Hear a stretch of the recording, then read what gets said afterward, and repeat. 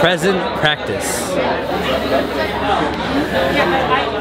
What is vibing? This is Vish, and today I'll be talking to you all about the crossing of two worlds and the significance of what that means. So before we start, I want to quickly show you all where I'm at. Currently actually at McDougal Street. We're talking New York City basically. I want to show you around. So there's a city. Say hi. Hey. Introduce yourself. I'm Simran. How do you know me? I've been annoying you since day one. There we go. What's up? I'm Sanika. How do you know me? Her. Who's that? Who's that? Come on. I'm hi. Marsha. How do you know me? I'm your sister. Yeah. And hold up. This is not what it is. And I'm here with. What's good? Who are you? My name is Port. And how do I know you, bro? I guess we're friends. There we go. We're best friends. And so yeah, crossing the two worlds, what that means is pretty much, and this is going to be personal as well as I'll make it more spiritual as well as realization based in a second.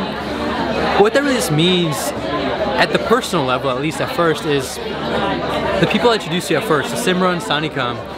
I pretty much knew them growing up back in Long Island, New York, where I used to stay. And at the literal level, to get straight to the point, growing up with them, and then now being with my best friends now, Parth, who I met at UT Austin, Texas, Hook'em. And yeah, so we're super close right now, and the point I'm making is it's a really beautiful thing to see these two worlds intersect, right? How close are we, Vish? We're very close. What are some of the things that we do together? We meditate together. What else? But pretty much the whole point is what else do we do together, bro? eat food together like we are right now. Yes, sir. What did you guys do yesterday? We walked around together. That's it? Yeah, so anyways, with that being said, it's really cool to see these two worlds collide. I mean, it's an interesting thing actually, because most people would describe these types of things as weird, quote unquote. But as I've realized and transcended the whole feelings as well as thoughts kind of dimensions, there is no such thing as weirdness. Weirdness itself, in a way, is just an opinion, a judgment, and the judgment and opinion is really just another thought. It's created by the preconditioned unconscious mind, really. Anything that's new to you is considered weird because it's not a part of the karmic memory that you have. Karma meaning action, or action memory, that is. So anything that's foreign to you or new, and that's not a part of that memory bank, is considered weird in a way. It might seem like that. But when you truly learn to be present through it all, and truly realize that, you'll naturally see that every single moment that you have is new. So there is no weird. Now, the reason I'm even saying all this stuff is to help you and really shed more clarity on treating every single moment as anew. When you start doing that, you are literally at a even karmic level letting go of karma, which is the attachment to the preconditioned egoic mind activity, which in turn helps you, in a way, get towards that path of, let's call it enlightenment, liberation, whatever you want to call it. So, I know I'm throwing a lot of big words at you all. I've made other videos on this, so please check those out. But really just, the idea is to be present. Truly just be present. Are there any words you want to talk about being present?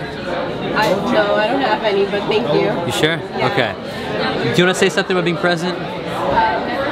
Russia, present? I guess that's fine. What do you mean be present? Be present. That's fine. Like, However you right take now. it. There we go. Well, however you take it. However you take it. Wait, she just said something. What'd you say one sec?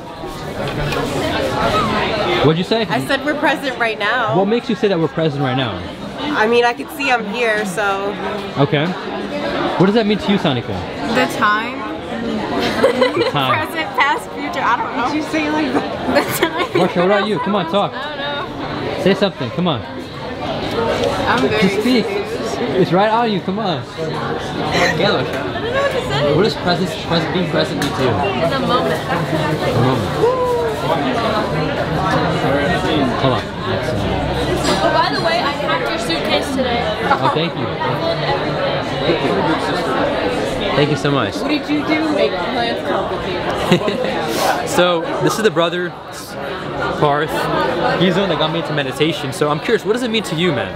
Being present. I think presence to me just means being able to, like just be in the moment, right? So you don't want to think too much about the future. You don't want to think too much about the past.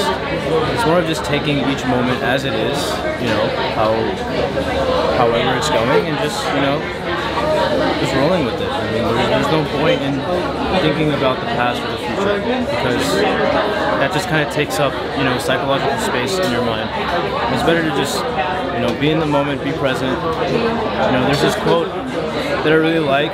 It's by Master Oogway in Kung Fu Panda, my all-time favorite movie. And it's the past is a memory.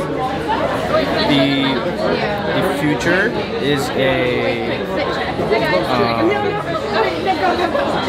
is something, but this moment is the present, right? And that's why this moment is a gift. I'm gonna have to stress this. I forgot the quote. No worries, no worries. I love that. Thank you for sharing, bro. For sure. Appreciate you sharing and yeah, no worries. And so pretty much, as he said it beautifully, it's all that you'll ever have, this present moment. Now I want to quickly introduce my mom to the camera as well as Simran's mom. So wait, I got you. He got the quote. Let me get you the quote. Let's hear it. So the past is history, the future is a mystery, but today is a gift, and that's why we call it the present. That's it. That's a beautiful, beautiful way to put it, and it's super simple too. And with that being said, I'm gonna introduce my mom real quick. I want to have you hold the bag. Holding the bag now. Yeah, I'm gonna love how you're gonna like put it in there. Mom, what is? Hold on. One question. Auntie, one question for you as well, if you don't mind. One question. What is it about? I'll tell you. Can you hear? Okay. What does being present mean to you? What is? Being present mean to you? To be here right now. Okay. Nice. Mom, for you. Where are you? Alright, Mom. What does it mean to you? Look at that. Mom. We should wait, hold on. Look at him. You should please wait. Alright, hold on. What did he say? My Bam. Vanilla. Take your time. Look here. What does it mean to you? Just being happy around wherever you are. Okay. Yeah. Thank you for sharing. That's the mom, and that was made that to you before.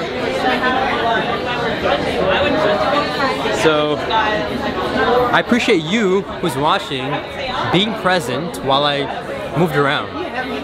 So, I know the topic initially was the crossing of the two worlds, and we kind of diverted, or let's call it rerouted towards talking about present.